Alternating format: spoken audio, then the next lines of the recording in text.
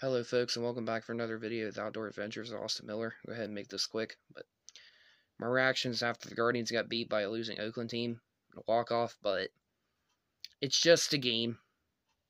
Even though I am upset, it happens. But I'm hopeful that they can turn things around and win Game 3. No matter if they win or lose, I'll still stand by them. I enjoy being a Cleveland Guardians fan, but my powerful message is to always have faith in your teammates. Never give up. Play with teamwork, plenty with confidence and discipline and leadership and integrity. You do all that, you will never fail, and you will always win. But the most important thing is stay elite. And really, don't give up. Have faith in each other as I have faith in God. And hopefully this is the last time they get beat by a losing Oakland athletics team. And hopefully the Guardians can go to 5-2 and Oakland falls to 2-4. So hopefully the Guardians can win Game 3, and I'm confident that they can win Game 3. But I don't want to see them go on a multi-game losing streaks, only winning streaks. But anyway, feel free to leave a like and comment on this video and subscribe to my channel.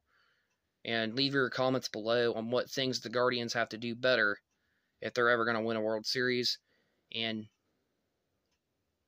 why they should not get beat by a losing team, and what it makes them look like when they're losing to a losing team.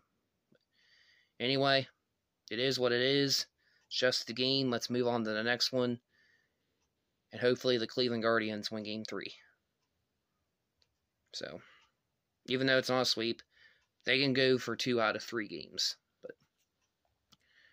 hopefully God can protect my house and me and my neighbors from having storm damage. And hopefully when we get the severe weather tomorrow, if there's going to be tornadoes, it comes in during the day. And it's a daytime event. But some of the weather models I've been seeing from meteorologists are showing the storms coming in much sooner, so which is actually good, pretty good news.